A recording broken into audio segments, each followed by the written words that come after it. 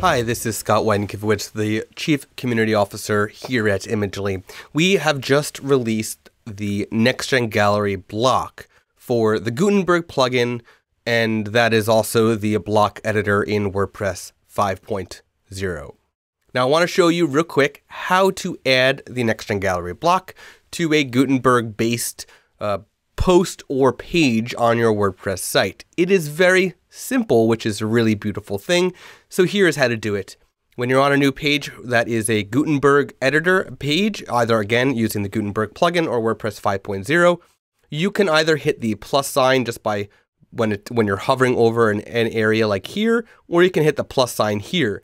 If you add it with inline, then it's going to add the block wherever you put it.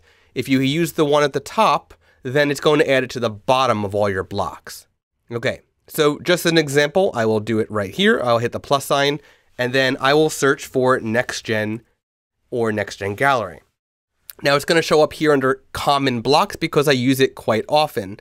You also see that I have it, if I don't search, it's under most used, and that is because I am testing this a lot. Now as you start using this over and over again, it will start showing up under most used and common blocks, that is a nice thing. So you'll see it here. I'm just going to select that, and you'll see that it looks familiar. It actually looks sort of like our visual editor, our visual shortcode rather. And that's a nice thing as well. So it's consistent with what you're used to. So here I'm going to hit I added the block. I'm now going to hit the Add NextGEN Gallery. It's going to load our Insert Gallery window. I will select the gallery I want to test, Basic Thumbnails, Insert Gallery, and now it looks exactly like our visual shortcode. I can then publish the post, and it'll be available on the front end already. And again, this is just a test site, so don't worry about how ugly the site itself looks. And if I click on the thumbnail, of course, it loads our lightbox and so on. So I can then go back and edit the post if I want.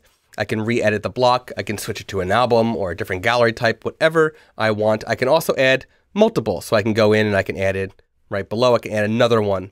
And I can also remove it. I can bring it up or down. I can drag it. I can put it in columns. I can do whatever I want because it's just a block. So that's a beautiful thing. And we're really excited about this. We're really excited about the new block editor in general. So we're happy to have NextGEN Gallery now fully supporting the block system, the ecosystem that is for Gutenberg and WordPress 5.0 and beyond. We hope that you enjoy it. And again, if you want a full walkthrough of how this works, you can actually go to the overview page and just launch the gallery wizard.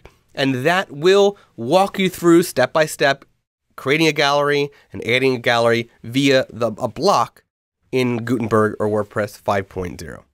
Thanks for watching and enjoy the new NextGEN Gallery block.